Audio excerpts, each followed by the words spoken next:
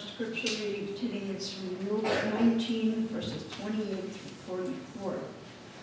After Jesus said them, he continued on ahead, going up to Jerusalem. As Jesus came to Bethphage and Bethany on the Mount of Olives, he gave his 2 disciples a task. He said, Go into the village over there. When you enter it, you will find tied up there a colt that no one has ever ridden. Untie it and bring it to me.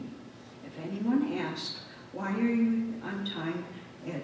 Just say, its master needs it. Those who had been sent found it exactly as he had said.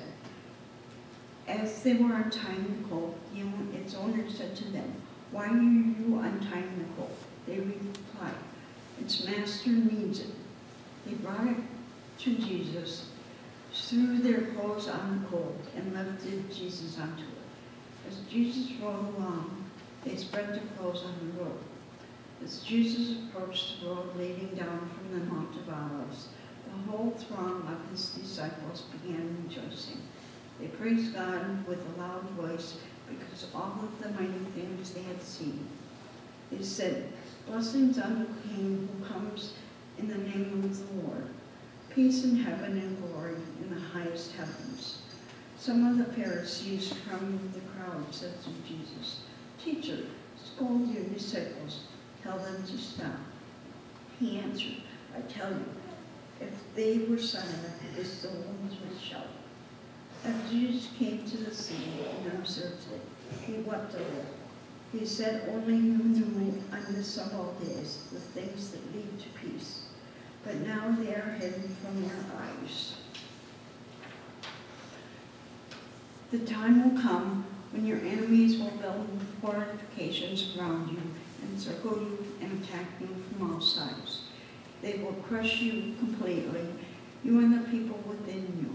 They won't leave one stone on top of another within you, because you didn't recognize the time of your gracious visit from God. Our sermon hymn is Hosanna, Hosanna, page 278 in the hymnal.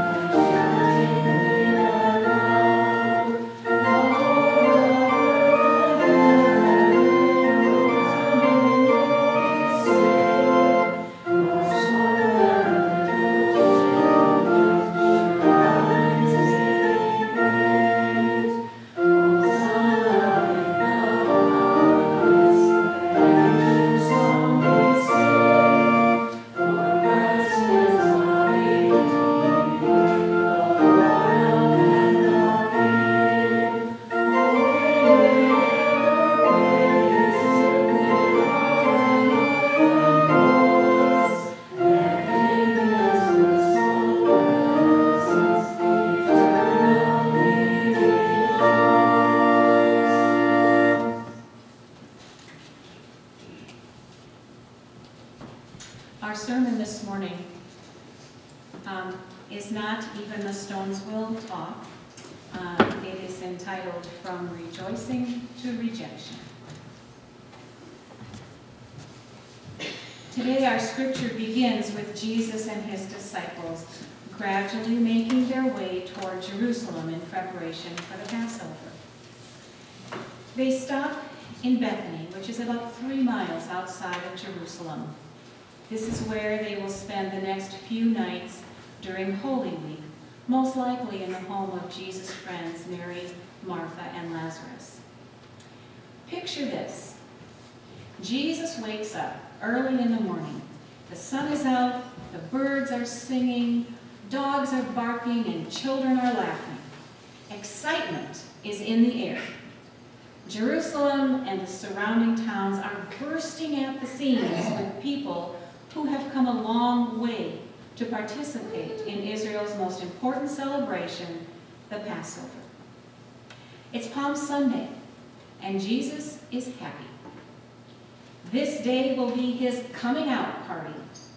After a lifetime of preparation and prayer, 3 years of traveling and teaching, this is the day and the place where Jesus will present himself to the world as the Messiah. Did I say Jesus is happy? Yes, it is true. He knows where he has come from. He knows all he has done to proclaim the kingdom of God. He knows he has been faithful in his ministry and mission, and he knows that the end of his earthly ministry is near. But he also knows that before he reaches the end, there's going to be a lot of pain in between. Nevertheless, his eyes are fixed on God, and there's a song in his heart. Really? How can he possibly look toward Friday and be smiling? Because his eyes don't stop there. They look beyond the pain.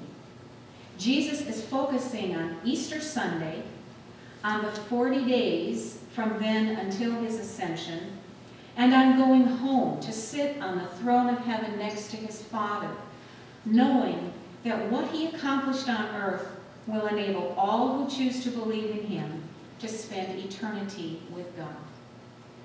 The time for traveling and performing miracles is over. Jesus sets his eyes on Jerusalem, and he never looks back. He and his disciples reach the Mount of Olives, and as we read from Luke, he sends 2 of them into the village to find a colt and bring it to him.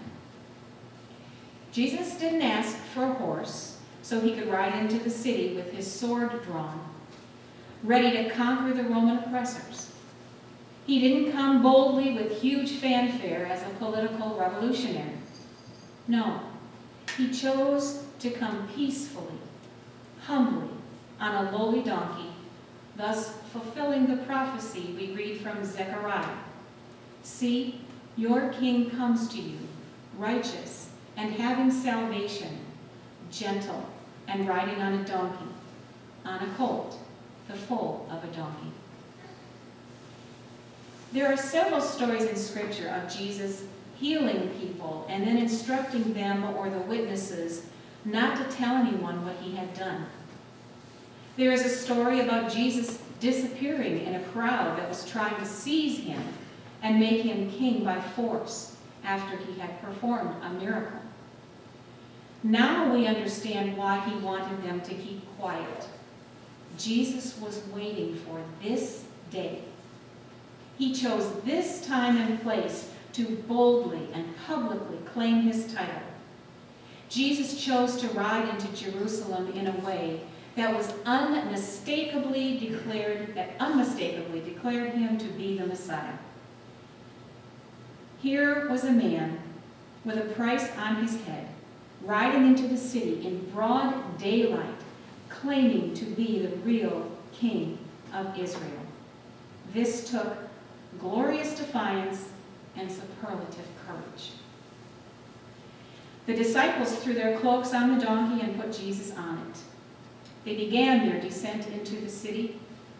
His entrance on the donkey was not only fulfillment of prophecy, but an announcement that he was coming to usher in a kingdom of peace, a peace that the world can never know apart from Jesus Christ.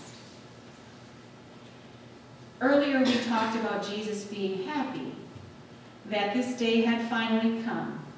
However, in verse 41 to 44, we read that Jesus wept as he looked over the city of Jerusalem. Although this day was about parades and smiles and victorious waving of palm branches, Jesus had a moment when he wept. In verse 41, the Greek translation of the word wept doesn't mean a quiet sniffle and a few tears. It translates heartbreaking sobbing, the kind often associated with funerals. Why does Jesus cry his heart out? Not for himself, but for the nation of Israel, for their missed opportunity. Jesus is Israel's last, best hope for personal and national salvation, yet he knows he will be rejected. He knows they will reject his gift of spiritual renewal. He knows there will be a military confrontation with Rome, a battle the Jewish people cannot win, and that 40 years later, the Roman army will completely devastate and destroy the city. Not one stone of Solomon's glorious temple will be left in place. As Jesus descends the Mount of Olives, the disciples begin shouting, "Blessed is the King who comes in the name of the Lord, peace in heaven and glory in the highest." Crowds begin to gather, watching and listening. It isn't long before they are shouting and cheering too, "Hosanna to the Son of David! Blessed is he who comes in the name of the Lord." They grab anything they can get their hands on. They tear palm branches from the trees. They tear the clothes off their backs and throw them in his path as a royal carpet fit for a king. Then they wave their palms in salute to their Messiah. "Look out, Rome, you're in trouble now. Our deliverer is here." The people go wild when they see Jesus. They believe that their liberation is at hand. Seeing the reaction of the people, the Pharisees tell Jesus to rebuke his followers. Jesus responds, "I tell you, if they keep quiet, the stones will cry out." Jesus is telling them that nothing can stop this movement. Even if he silenced the people, every inanimate object of creation would rise up and testify that he is the Messiah. This is the day that all of history has been preparing for, when Jesus is finally declared to be king. God had orchestrated this moment in time, and nothing man could do could stop it.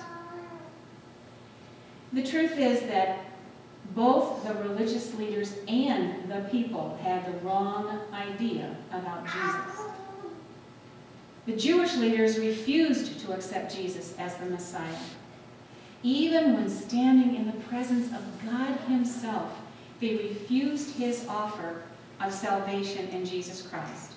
And because of that, the Jewish nation would suffer. The people rejoiced on Palm Sunday when they saw Jesus. They were enthusiastic, but also fickle. Were they really cheering for Jesus? Exactly whom did they see? Believers saw Jesus as the Messiah.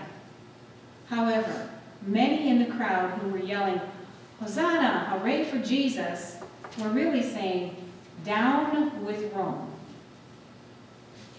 With Jesus here, their enslavement is almost over. Freedom is so close, they can taste it. The crowd is at fever pitch, and they are ready to stand back and cheer him on when the battle begins. But it doesn't. Jesus rides to the plaza in front of the temple and dismounts. The crowd is tense with anticipation, watching his every move. Perhaps some are glancing toward heaven, looking for a sign of what is to come. This is the moment that has kept their faith alive for centuries. This is their hope and inspiration of their worship. Jesus enters the temple, and they wait, and then wait, and then wait.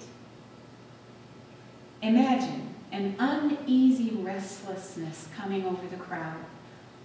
What is Jesus doing?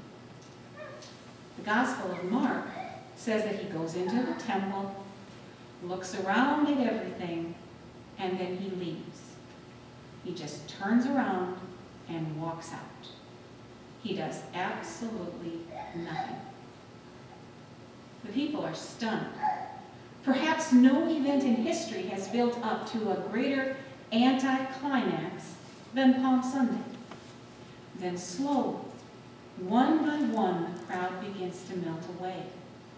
All that is left is eerie silence and an empty feeling in their hearts.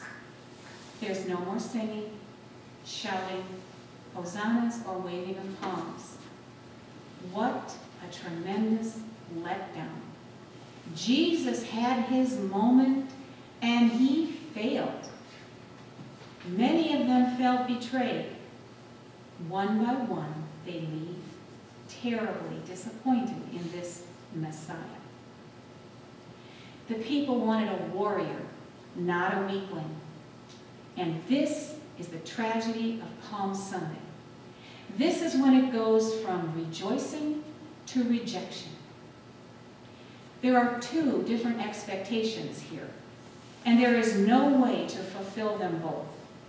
The hope of the people for deliverance from slavery and the mission of Jesus for deliverance from sin.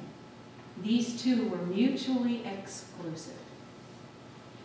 For Jesus to accept a king's crown from the people would defeat the purpose of the cross. And to continue on to the cross would take away the king that the people were crying for. If only they knew that by believing in Jesus, they would receive freedom from slavery to sin. Jesus knew he must disappoint them. He knew he must walk away, or they would try to crown him as their earthly king. The crowds begin to turn against him, and Jesus, walking away from them, begins the passion or the suffering of Christ. Why did the masses so quickly and radically turn against him? How did the shouts of Hosanna on Sunday transform into shouts of crucify him on Friday? In just 5 days, everything fell apart. Why did the cheering stop? One reason could be that Jesus began to talk more and more about commitment. People liked hearing stories and watching him perform miracles. His message was one of extending grace upon grace. They liked receiving a meal of bread and fish when they were hungry. They liked being served and having their needs met. But now Jesus was saying things like, "Go and sell everything that you have and give it to the poor, then come and follow me." Ouch. You mean I actually have to do something? I have to sacrifice and I have to give up something? They believed that wealth meant you were blessed by God, and now they were being asked to give it all away. Jesus was saying, the time for miracles is over. Now is the time for commitment. Love your neighbor as yourself. Really? Jesus was no longer simply offering grace. He was teaching obligation. When we have received God's grace, then we are obligated to extend that grace to others. Jesus is expecting commitment to this new way of life. Commitment means that after the shouts of Hosanna, we must walk to Golgotha and carry his cross of suffering. And along with commitment comes sacrifice. And the cheering began to fade away. Another reason the cheering stopped could be that Jesus dared to suggest that all people were worth loving.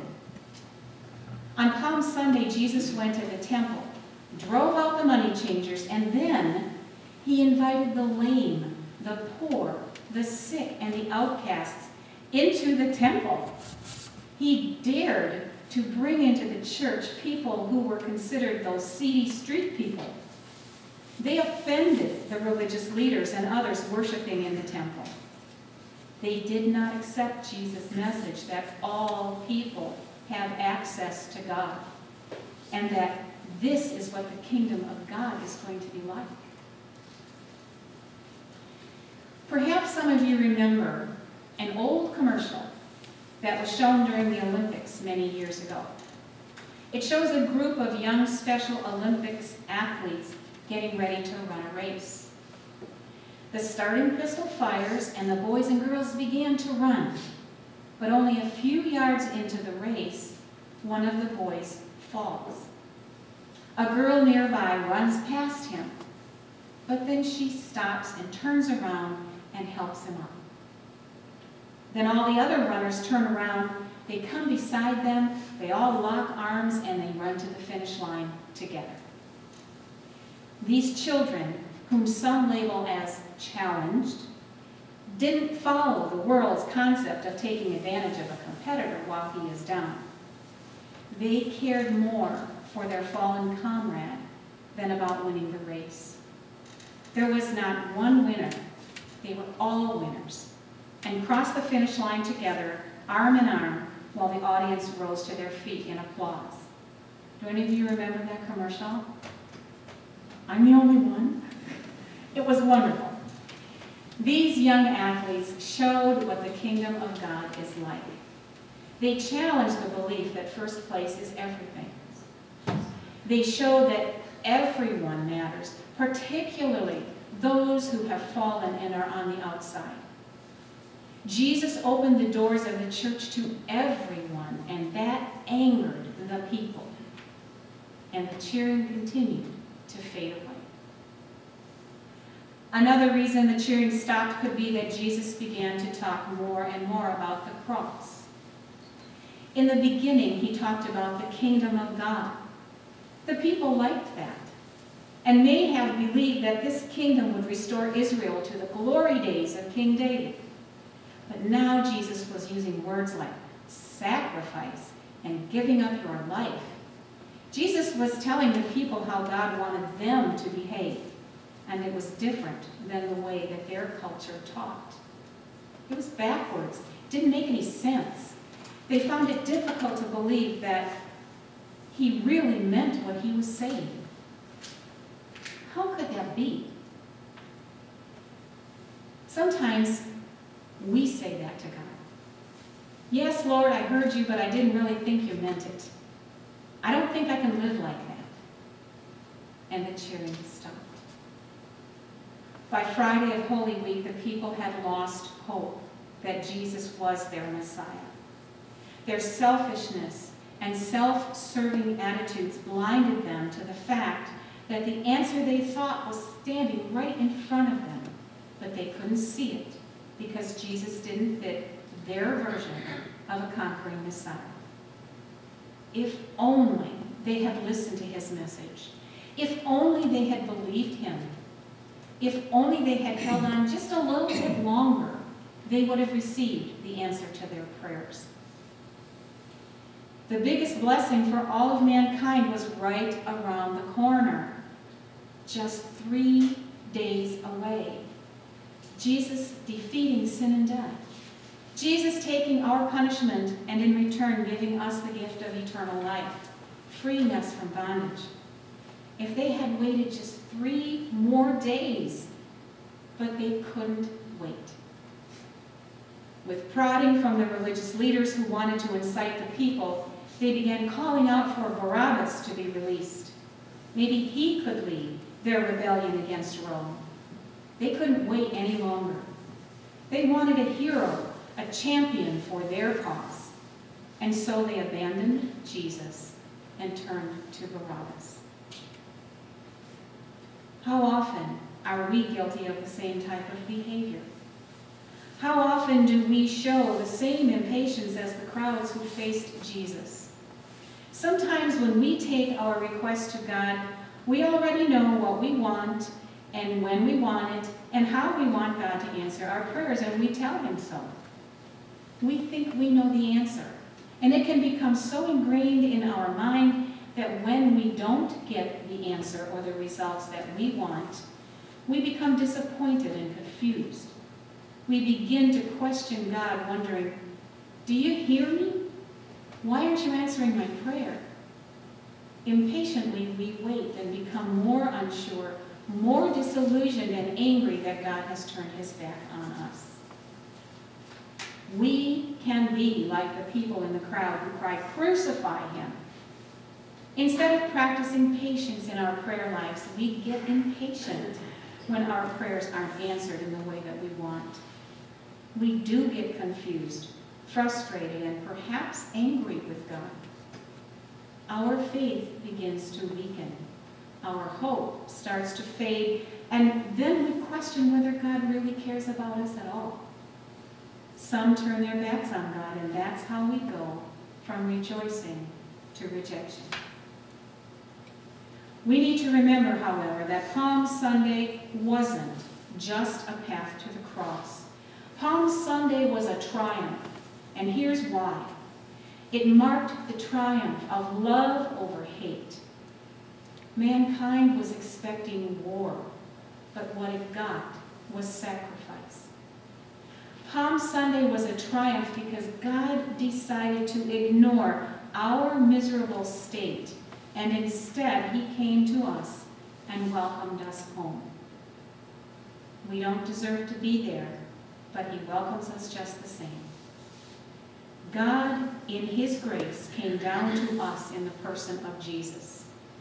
He is in the midst of us all, and because of his presence with us, love will always triumph over hate, and life will always triumph over death. Maybe Jesus was singing as he entered Jerusalem on Palm Sunday. He could see what lay ahead, not just the cross, but way beyond the cross, to the resurrection and his ascension to the Father, and then to Pentecost, when the church would be empowered to carry out his ministry, and to today, in 2024, as we are gathered here in this church to praise his name, and then all the way to the end of time, when all the saints of God will be gathered around the throne to sing God's praise forever. Hosanna, glory in the highest. Blessed is the King who comes in the name of the Lord. Amen.